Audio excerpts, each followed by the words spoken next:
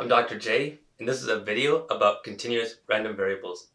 It is the first video in a three-part series discussing continuous random variables.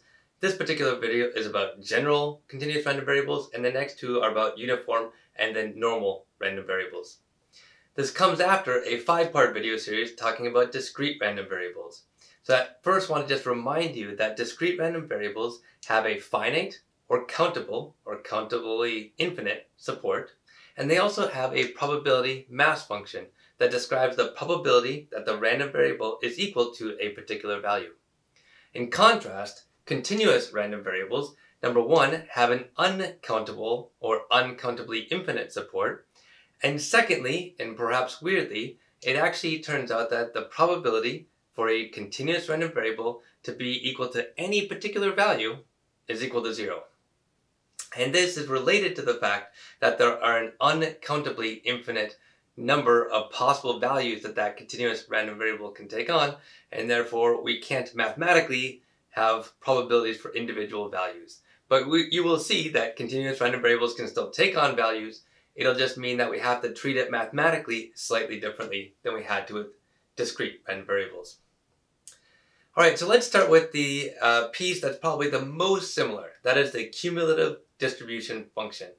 Discrete random variables had a CDF and continuous random variables have a CDF, and the definition is actually the same for both of them.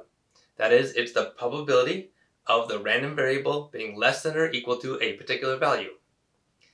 Now we can change this up slightly if we want to for continuous random variables, and we can say that it's also the same as the probability of the random variable being less than the particular value that we're interested in. And the reason we can say this is because the probability of being equal to any particular value is 0. So being less than or equal to are the same probability. Now, this has the same properties that it had before. So that is, the CDF is always a value between 0 and 1, 0 and 1 being inclusive. It is always a monotone increasing function. That means it never goes back down as you move to the right on the x-axis. And it also means that if you take limits, if needed, to the left and to the right, that you get 0 to the left and you get 1 to the right. Okay, so exactly the same as we had for discrete random variables. Alright, so now let's start talking about some differences. In particular, let's talk about the probability density function. Remember that discrete random variables had a probability mass function. Continuous random variables don't have a probability mass function. Instead, they have a probability density function. The probability density function is actually just the derivative of the cumulative distribution function for continuous random variables. Or you can go the reverse. You can say that the CDF, the cumulative distribution function, is the integral of the probability density function from negative infinity up to the particular value x where you want to evaluate that CDF. Alright, the properties for a probability density function, or PDF, are slightly different than they were for a probability mass function. For a PDF, a probability density function, the key criteria is that, number one, it's always greater than or equal to 0. But notice that it does not need to be less than 1. That was a criteria for the probability mass function, but it turns out that a probability density function can, and often will, be greater than 1. So the second criteria for a probability density function is that it integrates to 1 over the whole real line. So that is, the area under the curve for a probability density function is always going to be 1. Right? If you're not familiar with integrals, think of integrals as the area under the curve, and the area under any probability density function is always 1. Alright, so let's just talk about an example probability density function. Here's an example. It is 0 almost everywhere. Okay? The only place that it's not 0 is between 0 and 1. And between 0 and 1, the probability density function is 3 times x squared. X being the value where we want to evaluate this probability density function. It's a valid PDF, number one, because it's always greater than or equal to 0, right? When we have that squared term, even if we plug in a negative value, although it's irrelevant because it's only valid on 0 to 1, but if we were, it would still be positive. But x3, x squared on the range 0 to 1 is always positive. Alright, the second requirement for a PDF was that it integrates to 1. And so we can do the integral here. It's not too difficult, right? The indefinite integral is x cubed. You evaluate that at 1 and then subtract it evaluated at 0, and it turns out that you get 1. So the integral, the area under the curve for this particular PDF is 1, as it is required to be for a valid probability density function. Right, so this example provides a valid probability density function. We can derive the CDF. The CDF is going to be 0 all the way up to 0 because there's no probability that this random variable is anything less than 0. And now between 0 and 1, we've already calculated the integral, and that was x cubed. So between 0 and 1, the CDF ramps up like x cubed.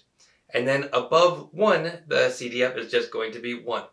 So it's a piecewise function, right? One piece less than or equal to 0, next piece between 0 and 1 where it's x cubed, and the third piece greater than or equal to 1 where it's always 1.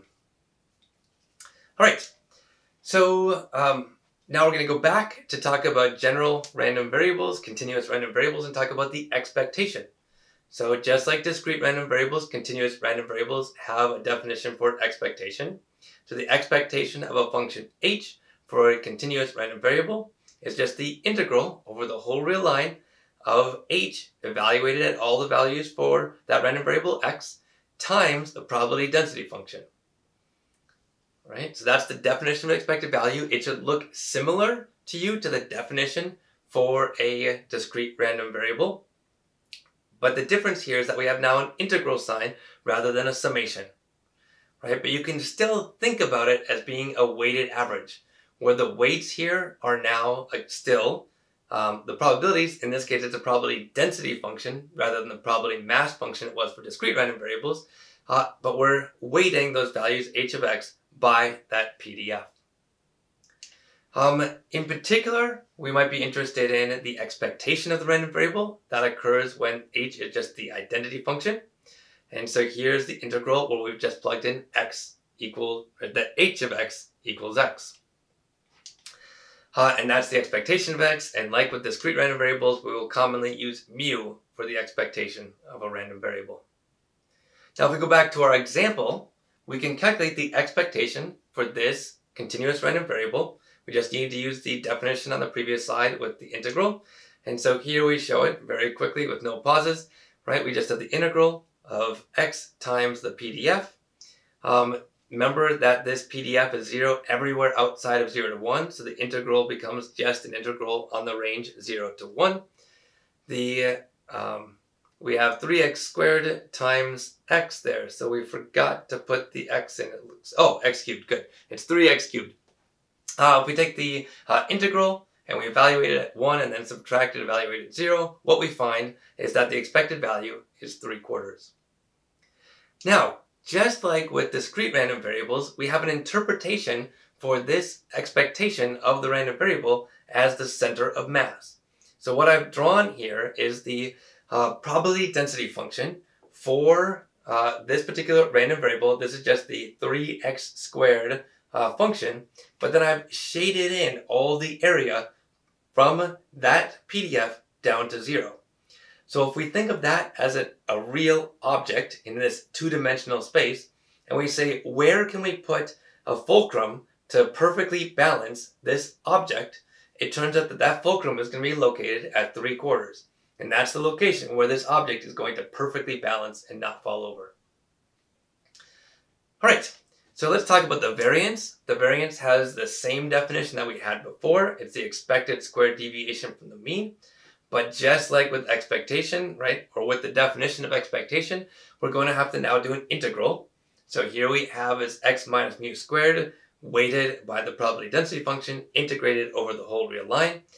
That mu is just the expected value, just like it was with discrete random variables. And similarly, we're going to use sigma squared to represent this variance. We can also calculate the standard deviation. Just like it was before, it's going to be the positive square root, and we will commonly use sigma to represent that standard deviation. All right, so let's go back to the example and show an example of where we derive the variance.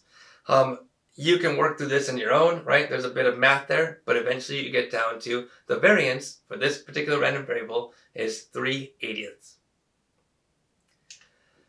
All right, so that was an example. Some properties we went through CDF, PDF, expectation, variance for continuous random variables.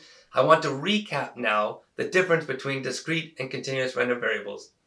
Okay, for this slide and for future videos, we're going to drop the subscript that we've been carrying around quite a bit and only include subscripts where we might need to include subscripts to make it clear what's going on. So in particular, we have discrete and continuous random variables. They have a support. Discrete random variables are finite or countable, whereas continuous random variables are uncountable for that support. Discrete random variables have PMF. A continuous random variable does not. Likewise, a discrete random variable does not have a PDF, but a continuous random variable does have that probability density function. The CDF has the same definition, although in the continuous case, we can drop the equality sign because the probability for a continuous random variable to be equal to any particular value is 0. And the difference in calculating this CDF is that in the discrete case, we're going to have a sum, and in the continuous case, we have an integral.